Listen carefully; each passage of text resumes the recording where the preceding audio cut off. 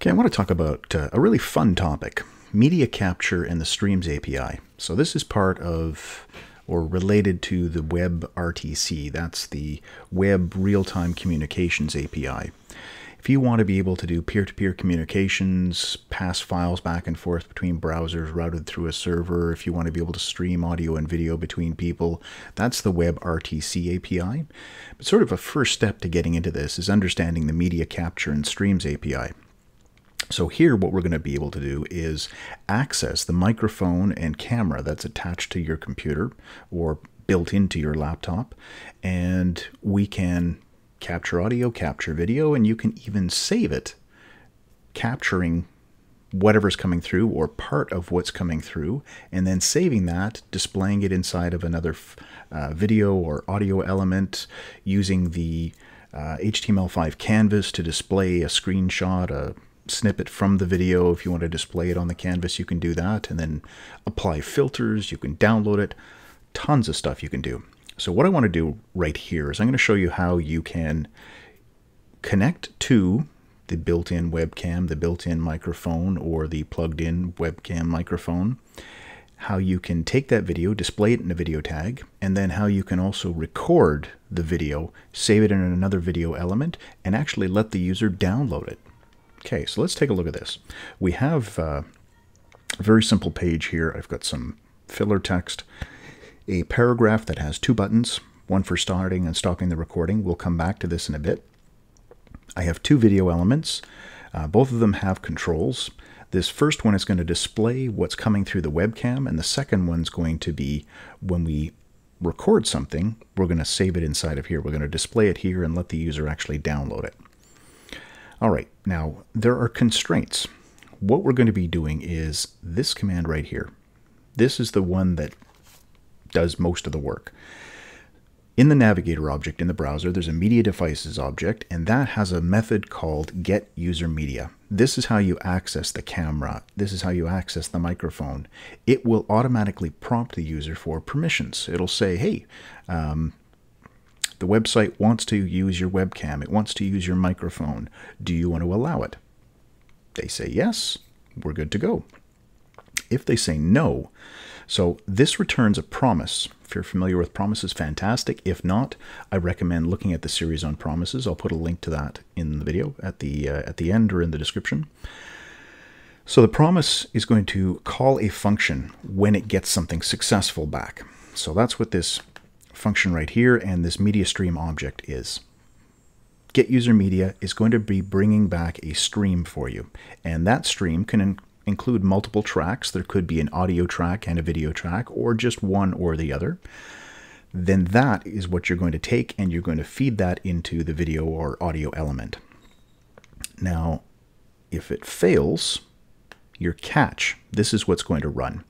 So we have Navigator, MediaDevices, getUserMedia, gives you back you pass in a constraints object to say these are the parameters that I want to allow for the capture. If it works, the then is going to fire. If it doesn't, the catch method's going to fire.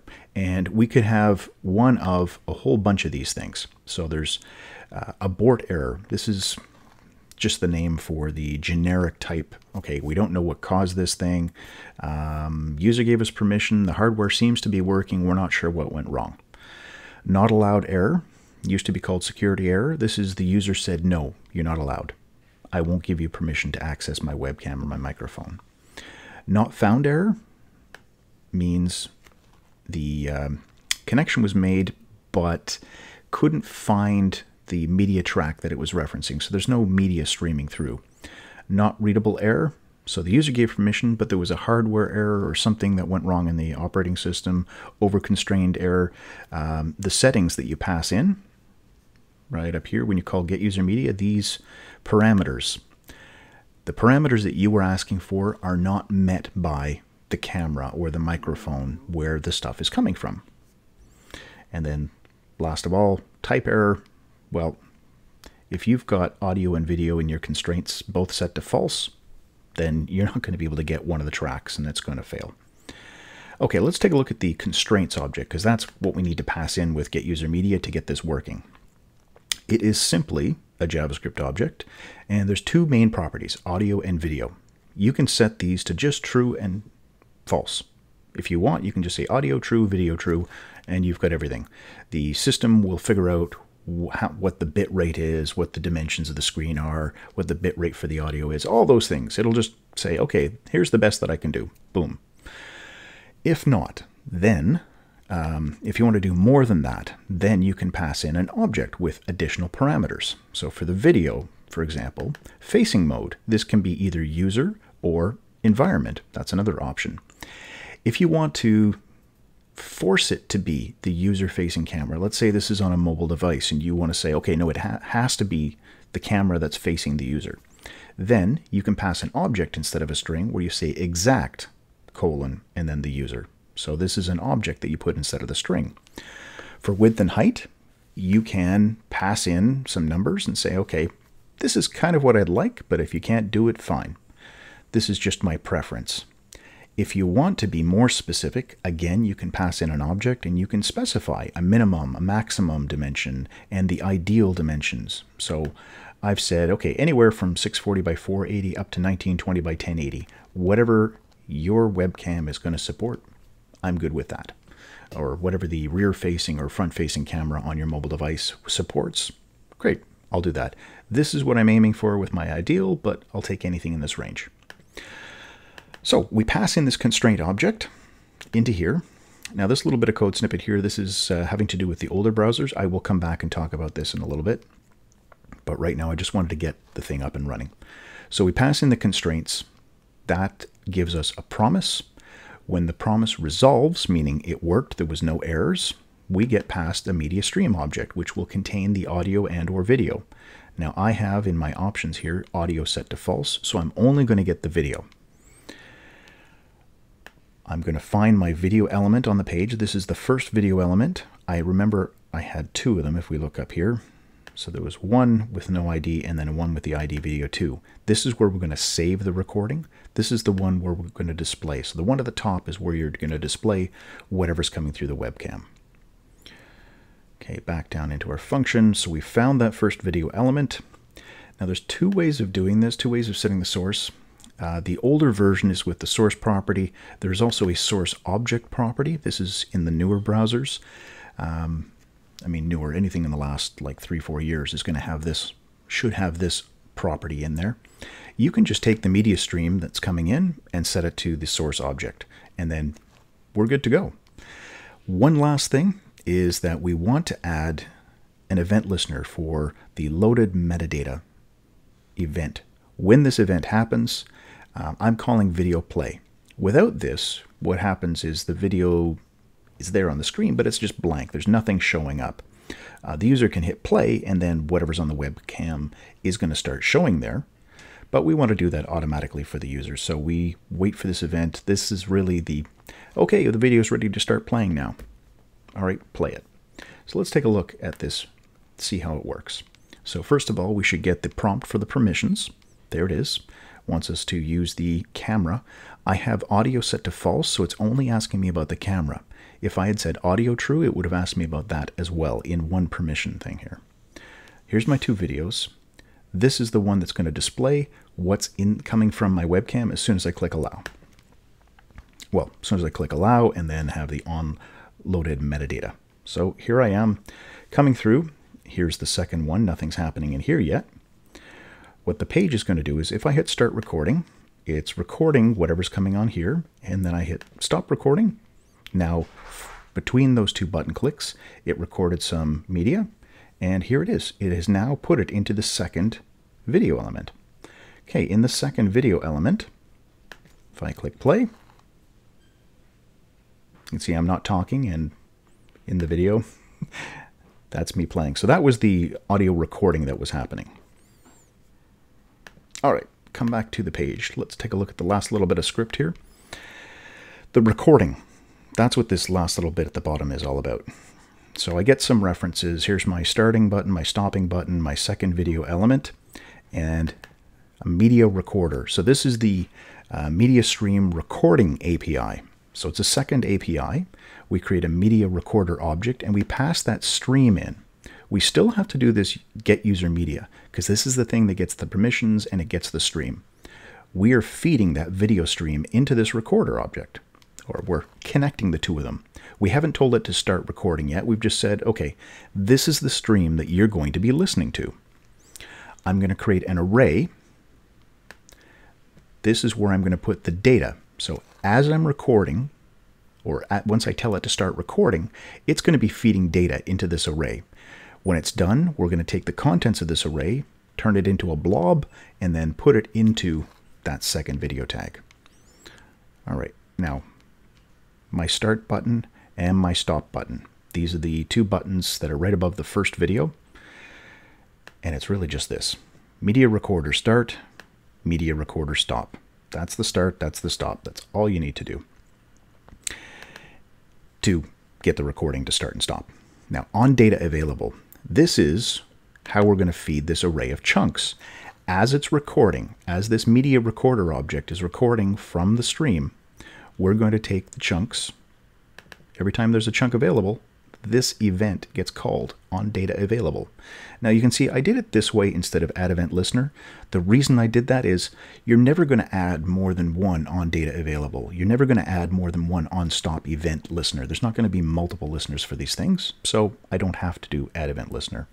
I'm just going to do it this way. This is all we're doing in here. When the data from the event is ready, we add it to that chunks array. So we're just adding it to this array. All we're doing. Then on stop, when we're finished recording, so we've clicked the stop button, we've told the media recorder to stop recording. Now the on stop event fires. And inside of here, here's the main workhorse. We're creating a new blob, binary large object. We're taking that array and we're passing it into the blob, and we're defining what kind of data it is. So I'm saying I'm going to record it as an MP4 file. That's the type. So I save it in here, and then I clear out the array. Now, I don't have to do this to make this work, but if I don't, then I'm going to have two copies of that data sitting there. No point in doing that. Let's clean up the chunks array so that next time we record, we're not adding to the end of that. We're just clearing it out to save memory. Now I'm going to take that blob that I created and I'm going to convert that into an object URL. This is a URL that I can use as the video source. So the second video element on my page, its source, I need to point at a file. Well, what I'm doing is I'm taking this data and I'm turning it into a reference. This is my file location for that blob of data. It's where the blob of data has been saved. We're taking that and we're setting it as the source for this video object. Now that we have this in here, you can actually come over here and download. There we go. I have just downloaded that recording. So I have an MP4 file here, and you can see it generated a GUID, a unique identifier, globally unique identifier for the name of this file. That was just done automatically for me. All right, and that's full cycle around. That's going in, setting up the options, asking for permissions, getting it to start displaying the information inside the video element, and then starting and stopping recording to save it as a file. You can then take that file, you can, if you want, have the user save it, or in a future video we'll talk about how to send it up to the server. Last thing to talk about, I mentioned before, I've got some code here for dealing with the older versions of this API. Inside the Navigator object, we have our MediaDevices object. This is the one that does the recording. Well, there was some early versions of this, some prefixed versions of the getUserMedia. So that's what we're going to be looking for inside of here. If that is undefined, we're going to create this object. We're going to create a function that deals with the old versions. If it does, what I'm doing right here, so this is the code that is actually running on this page right now. So we'll come back over here. I'm going to pause this. And if I bring up my console,